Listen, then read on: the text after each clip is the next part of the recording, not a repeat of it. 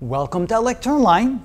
In this video, we're going to take a look at momentum in 2 dimensions, but we're only going to do it graphically. We're not actually going to work a problem all the way, but at least you'll get the full understanding of how momentum works in 2 dimensions, because after all, momentum is always conserved if it's motion in 1 dimension, 2 dimensions, or 3 dimensions, it doesn't matter.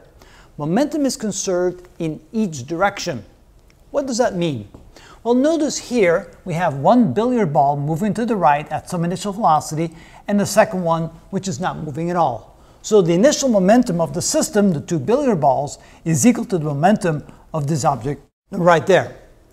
After the collision, both billiard balls move out in different directions, and we can say that the momentum before the collision must equal the momentum after the collision. How does that work?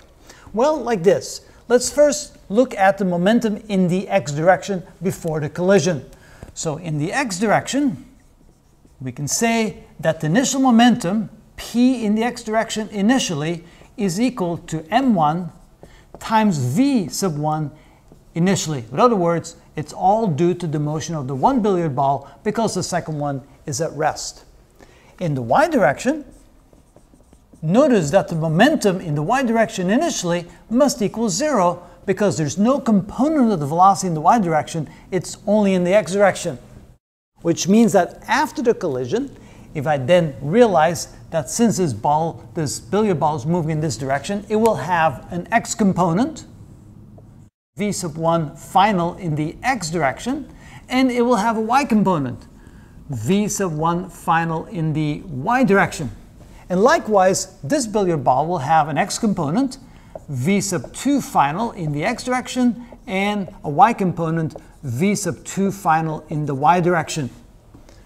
Which means if I then take all the x components, the momentum of the 2 billiard balls after the collision in the x direction should equal the momentum of this one billiard ball before the collision.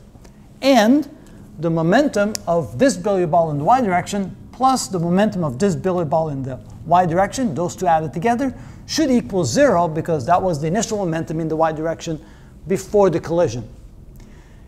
In other words, what I can do now is write the equations p initial equals p final for both directions, and that's the way you handle momentum in 2 dimensions. So in the x direction, we can write that p in the x direction initial must equal p in the x direction final, like that.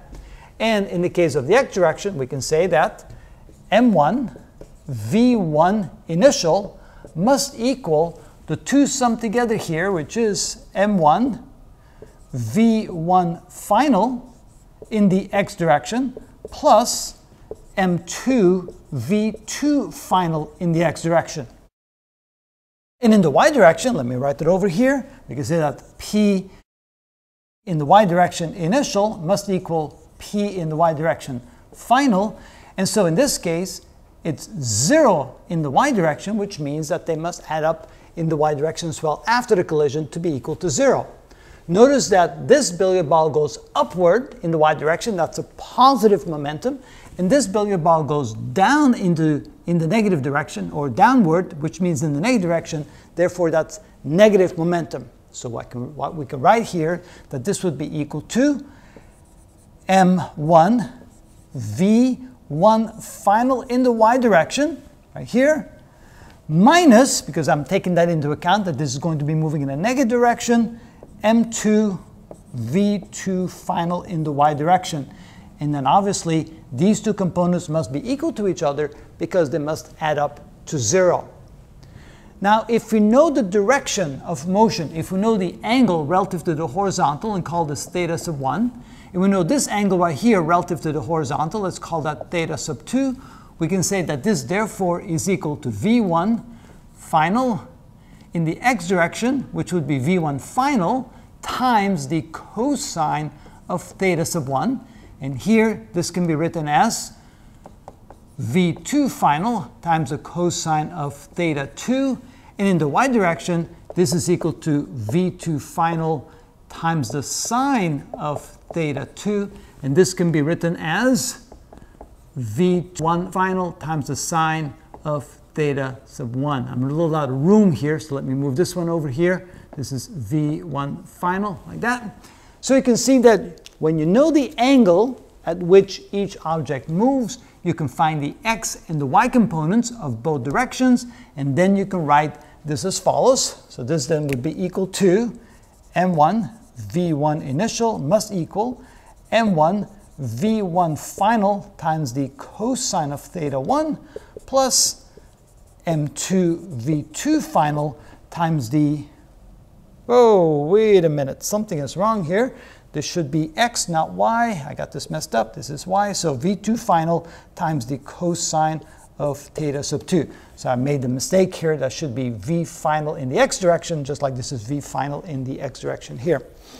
All right, now for the y direction, 0 must equal m1 v1 final times the sine of theta 1 minus, because I know it's going to be in the negative y direction, m2 times v2 final times the sine of theta sub 2. And that's how you work in 2 dimensions. Now, of course, you can do the same in 3 dimensions. That typically is not done until you go into more advanced courses. But you can see now that when you work with momentum in 2 dimensions, that you must look at each direction separately. You work out the momentum conservation in the x direction and the momentum conservation in the y direction with 2 separate equations, finding the components in the x direction like this, and finding the components in the y direction like that. And then later on in the series, you'll see some examples of how to actually calculate that just in this method. And that's how it's done.